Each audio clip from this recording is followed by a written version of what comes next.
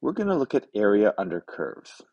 Now, previously what we did is we found the area under a velocity curve, and we related that to displacement.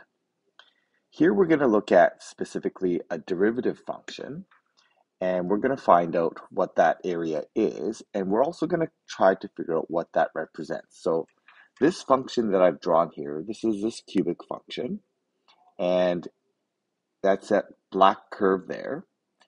And we're going to use rectangles to approximate that area under the curve.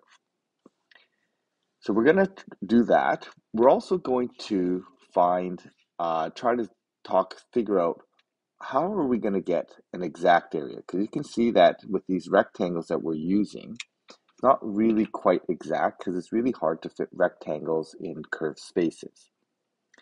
So this is what we're going to attempt to do today.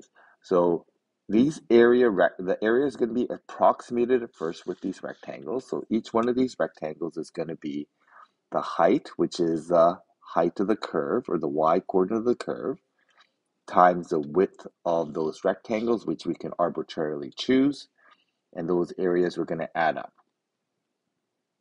So here I've given you the y coordinates of that f prime graph, so that cubic function x cubed minus 4x squared plus 3x plus 5.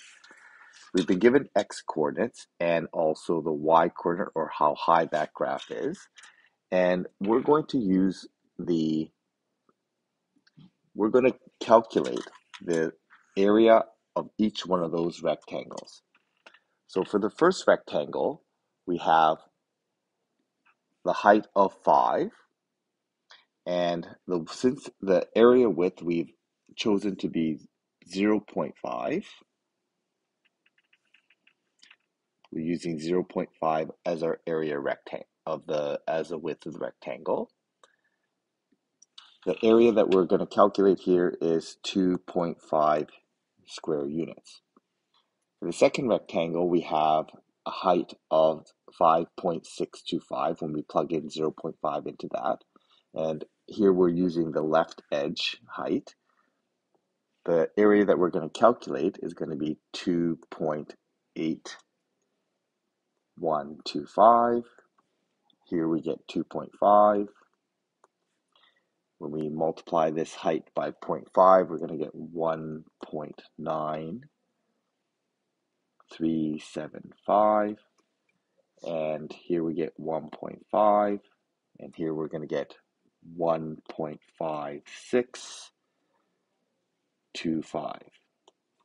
Okay, and then using our calculator, we can add this all together, and we should get 12.8125.